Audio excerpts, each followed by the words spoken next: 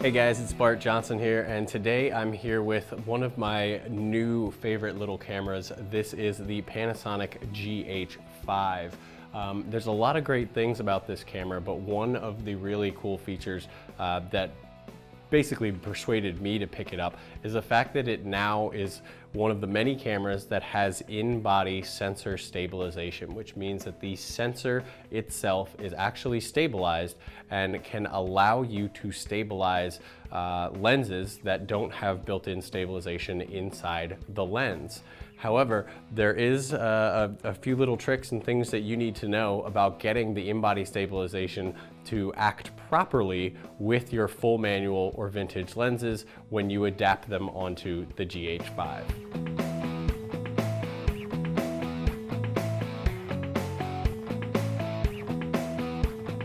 So like I said, guys, the Panasonic GH5 is one of the hottest cameras right now, especially in the mirrorless small form factor sort of market.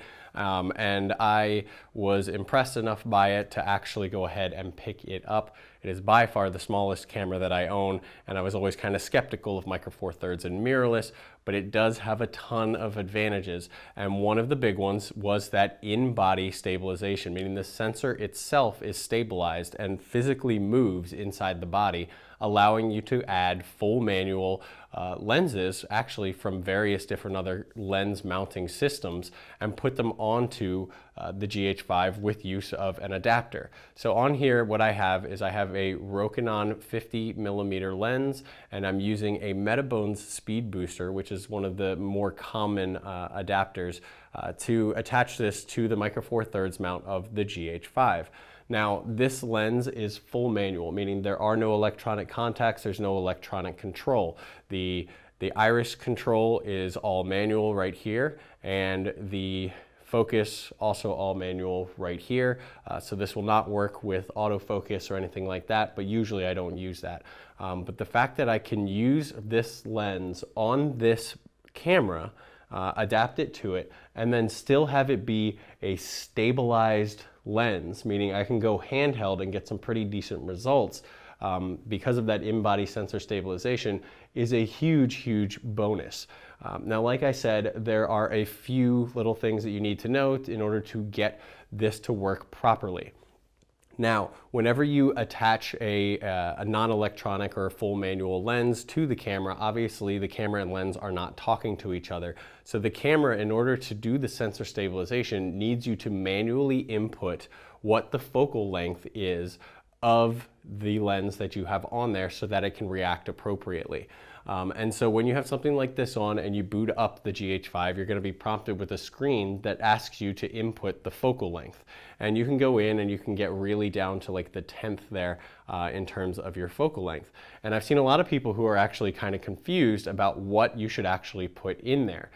For example, this is a lens that's made for full frame, but the Micro Four Thirds sensor has a crop to it. So do you put in the actual focal length in terms of full frame 35mm, or do you put in after the crop factor? And the answer actually surprised me a little bit. I found a video from Panasonic that I'll link down to below for you guys.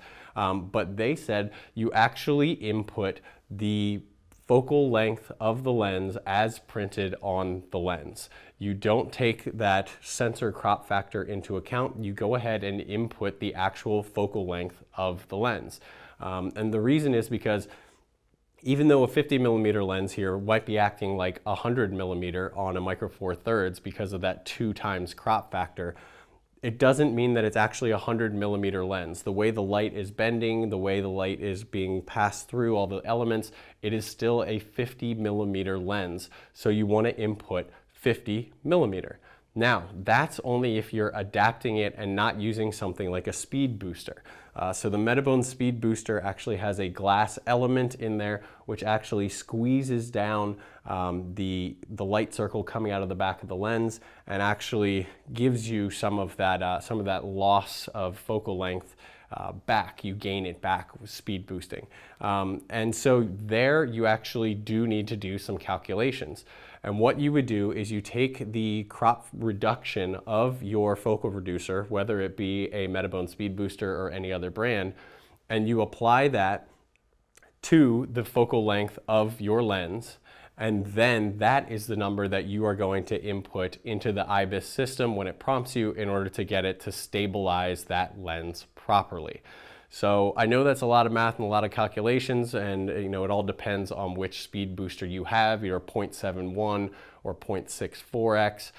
And so what I've gone ahead, guys, is I've put together an entire spreadsheet and chart with tons and tons of focal lengths and what their effective focal length will be after the crop, what you should input for IBIS, what their effective focal lengths will be with various speed boosters and focal reducers, specifically using Metabones as the examples, and I have made that publicly available for you to download. So there will be a link in the description below. Please feel free to go ahead and download that little cheat sheet, and hopefully that'll help you guys if you ever need to figure out what you need to input for the manual lens that you're using on your Panasonic GH5. Please feel free to share it with anybody who might find the information interesting as well. And if this did indeed help you guys out, please go ahead and give this video a like, and make sure you go ahead and click that subscribe button and notification bell so that you get notified as soon as I have videos released, whether they be tips and tricks like this, gear reviews, or just fun stuff. So guys, go ahead and subscribe, and hopefully I'll see you in the next one.